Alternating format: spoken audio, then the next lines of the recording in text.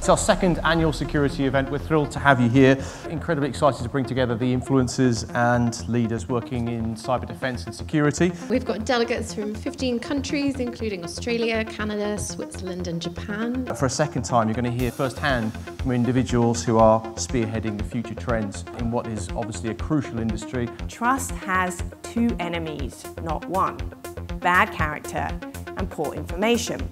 People say, does convenience trump trust, or does price trump trust? And I think initially that is the case until people's trust is broken. So we got a huge amount going on. We've got a main stage with a series of keynotes from people with deep expertise in this world. We have an access stage. Our more intimate stage where we have fireside chats. We speak to some of the main stage speakers in a more personal way. We have startups pitching. We also have a great demonstration room where people are able to sort of get hands-on with technology. What's fascinating to me is how much cyber is now just part of the daily narrative. Shared security and cooperation are essential to survival in the face of many enemies and many threats. And safety comes through community and individuals protecting the whole and not the one. I think we're already finding ourselves in a place where there's just a billion devices that no one knows how to update and secure. I think we're just going to find ourselves snowballing into that kind of cybersecurity mess until